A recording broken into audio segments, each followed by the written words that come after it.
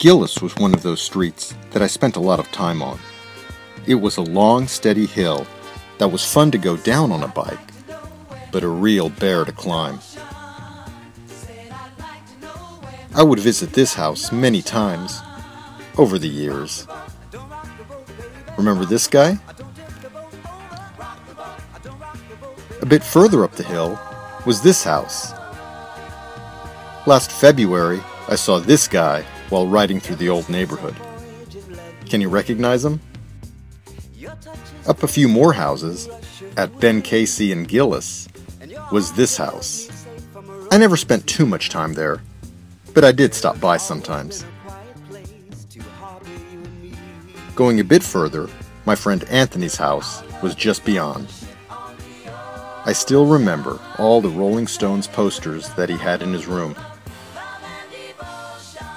And just a few houses away from there was the house of our senior class president, also known as the Unknown Senior. And then my other friend from first grade lived here. This was a neighborhood that didn't connect to mine, so you had to go on Evers Road or through the alley. I used to love going to his house. I'd go through the alley and would pretend to be walking through the woods.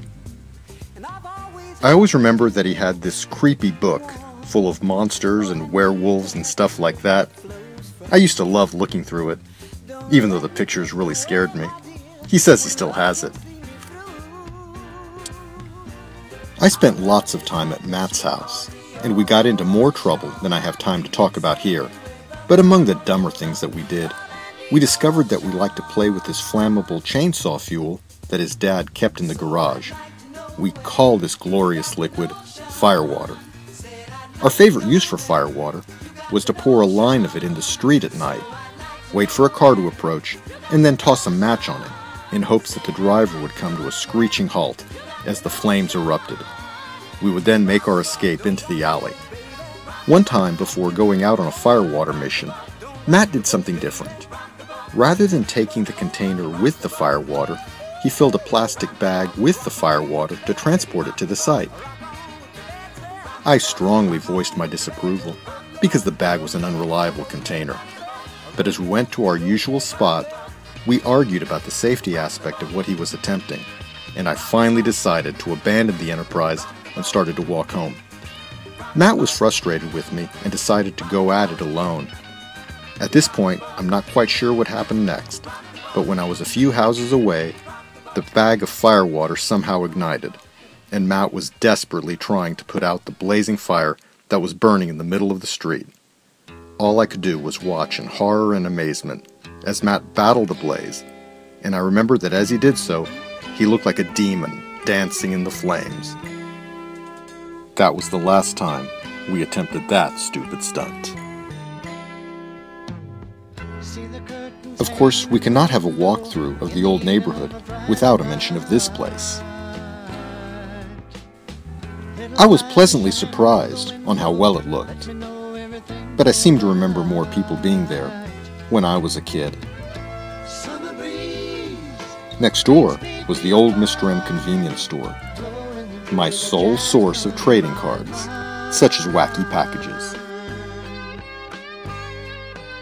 When we were in high school, some bright entrepreneurs turned the place into a video arcade called Leon Valley Games. I, of course, was a regular there. I never did thank Chris for the many free games of Berserk he helped me out with. Greg was excellent at Gorf. And these two were usually found with me there. Forest Oaks was a microcosm of the real world, and the small experiences that we had there did a fantastic job at preparing us for the much larger world that lay ahead. For example, we were given a taste of ideological conflict as the wiser kids in the neighborhood debated whether Star Trek or Lost in Space was the better show. I was strongly rooted in the Star Trek camp myself, but my friend and cohort Carl Blesser was in the Lost in Space camp. Although after all these years I'm pretty sure that I was in the correct camp. I think I have an understanding for the argument for Lost in Space. And then there was Battlestar Galactica, but we need not even go there. Personality types were always evaluated by the kids in Forest Oaks, and perhaps the best used method to determine if a potential friend and you were going to get along, you could always rely on the Saturday morning cartoon test. Although no formal rules or guidelines were ever developed, kids could judge each other based solely on their choice of cartoons that they would watch on Saturday. Such variables like, how early do you get up in the morning to watch the cartoons? Is your schedule strict, or does it change? Do you have two shows that conflict, and how do you resolve this conflict? And, most importantly, what are the cartoons that you choose to watch on Saturday? To this day, I'm completely perplexed as to why Carl Blesser ever watched Land of the Lost, and he didn't even seem the least bit ashamed to admit this. Even went as far as to sing the theme song and to tell me all about Slee Stacks. Marshall, Will, and Holly on a routine expedition met the greatest earthquake ever known. High on the rapids struck their tiny raft, plunged them down 1,000 feet below to the land of the lost. One common discussion I enjoyed having with other kids was centered on this cartoon. Questions were raised, such as, why did the government employ a rock band to pilot this spaceship?